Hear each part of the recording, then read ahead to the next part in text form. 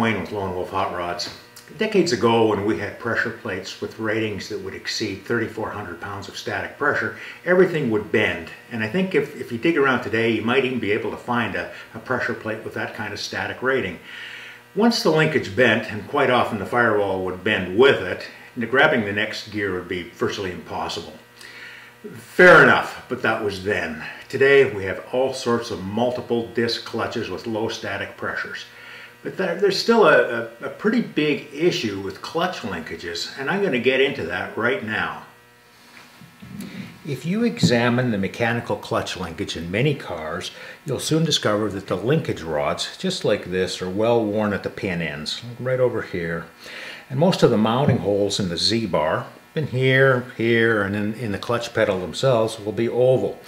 The reason is many of these cars are old and well used. The clutch linkages are, well, basically they're beyond their best before date. Now what? You can replace the parts, but no secret to anyone, we're sure. Most reproduction parts houses offer a wide array of replacement hardware, just like some of this. There are bits and pieces out there to replace Z-bars and linkage parts for plenty of different cars. But throwing parts at the problem isn't exactly the ultimate solution. Some of these reproductions don't exactly have paramount build quality. If you want a slick action clutch linkage, a better option is to build a heavy-duty linkage setup such as this that incorporates rod ends. Old news? No secret. Plenty wrote about this stuff decades ago, me included. But a bunch of important details seem to have gone missing in the translation. Such as, for example, the pinholes, that's where this bolt passes through, in a typical GM clutch linkage, measure 5/16 inch in diameter. Given some time, that hole diameter becomes oval. Building a clutch linkage with 5/16 inch rod ends won't help much because the holes the bolts pass through in the pedal as well as the Z-bar will be sloppy. You're pretty much forced to move up a size in rod ends. That means you should use a 3/8 inch diameter rod end, not a 5/16 inch job. Drilling out the respective holes in a Z-bar or a clutch pedal to 3/8 inch will take out the ovaling. Besides, a 3/8 inch rod end fits the same diameter tubing you'd use for a 5/16 inch rod end. Just the tubing adapters are different. When drilling, keep in mind that the Z-bar and the pedal are hardened, so it'll take some time with a sharp drill bit. So what rod ends should you use? Straight up, I'll tell you there's some differences in rod ends. Big differences. Many are made in China. Some are cheaply built by injecting plastic between the rod end ball and the rod end. Now this is a larger diameter job. I'm just using it as an example. Some are built, are aircraft quality, and they make use of three-piece construction. This configuration is regularly referred to as an aircraft rod end. I use made in the USA Aurora rod ends exclusively, and I prefer aircraft rod ends. Here, the race is formed around the ball. Next, the racer insert is staked into the rod end body. How important is this? Very. With this layout, the result is a much closer component fit. There's much more precision between the ball and the race. The three-piece design allows specific materials to be included while the rod end is manufactured. For our purposes, a rod end with an alloy body along with an alloy race are at the very top of the heap. The Teflon option shown in this Aurora rod is important because the liner allows the rod end to self-lubricate. The use of Teflon, a trade name of DuPont, eliminates most, if not all, of the issues associated with grit and premature wear. Teflon liners are made up with a carrier component, most often a fabric, that provides compressive strength. A Teflon component providing lubricity as well as a collection of bonding resins. The Teflon liner and the race are bonded together. Because of this, the ball actually rides on the liner. As the ball moves, Teflon is rubbed on it. That's where the lubrication comes from. 2- or 3-piece rod ends are commonly available with Teflon liners. When talking Teflon, a high-quality composite Teflon liner, where components are added to the Teflon mix in order to increase strength, will have a compressive strength of somewhere between 40,000 and 60,000 psi. A rod end with a high quality Teflon liner will have a tighter fit.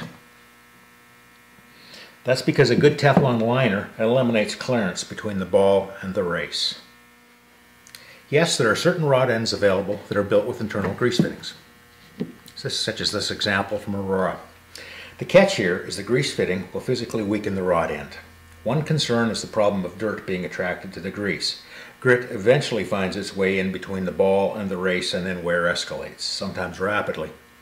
But in the case of a clutch linkage, much of it is relatively well hidden or protected in the car, and as a result you can probably get away with a Zerk style rod end, such as this. They're certainly much more economical than the three-piece Teflon job with chromoly components. I'm not quite done with rod ends. If you go to all the trouble to fab a linkage, which is also used to adjust the clutch, then why not make it easy to work on? If the linkage has all right-hand threads, then you have to go through the trouble of removing the bolts and holding the rod ends in place, turning the linkage in and out, and buttoning it back up and checking the gap. If you're wrong, you have to start all over again. That's way too much trouble. The solution is to use left and right hand thread rod ends on each side of the respective linkage pieces instead of using all standard right hand rod ends. You obviously need left and right hand tubing adapters with this setup, and you also need the appropriate jam nuts here. With this setup, to adjust the clutch, you simply have to back off the jam nuts on the rod ends and turn the linkage rod one way or the other to loosen or lengthen the respective link.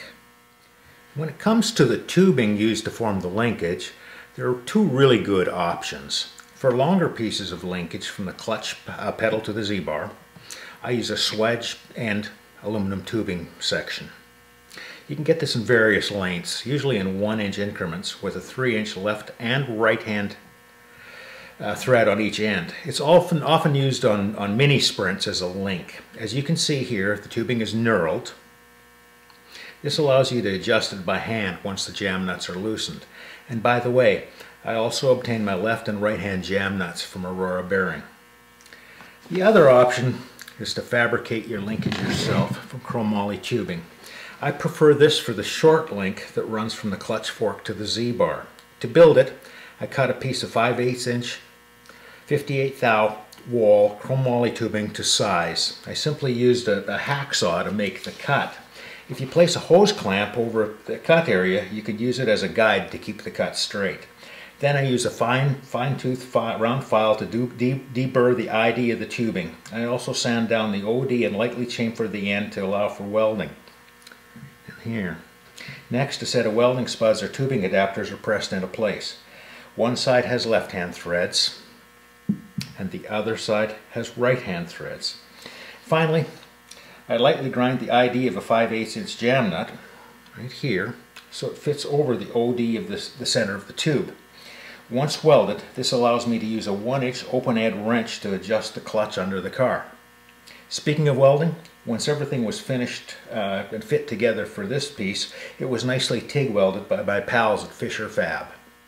Once complete, the 3/8 inch rod ends from Aurora are installed. I always use a light coating of anti-seize compound on rod end threads.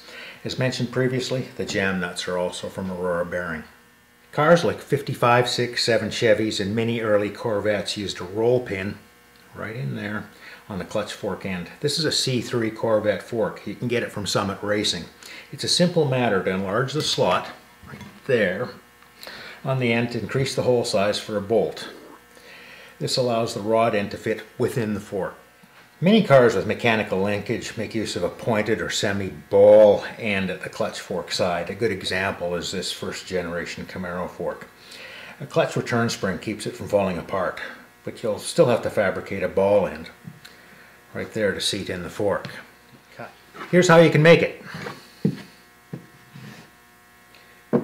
Cut the head off of a 3/8 inch fine thread bolt, common right hand thread application, and then grind it to a shape that matches the fork. If you don't have a lathe, no problem. Chuck the bolt into an electric drill motor. This allows you to turn the piece on both a stone as well as a piece of coarse sandpaper to get a nice radius. Fits in like that. When done, chase the threads with a 3/8 inch fine thread die. You can see how the modified bolt fits into the clutch fork right here. As you can see, I used a short section of swage tubing along with a jam nut on the end. The ball end bolt screws right into the swage tubing.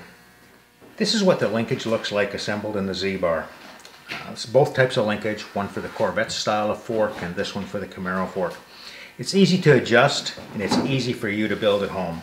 For more down-to-earth tech that you can use, please subscribe to Lone Wolf's Hot Rod channel and please share. Thanks for watching.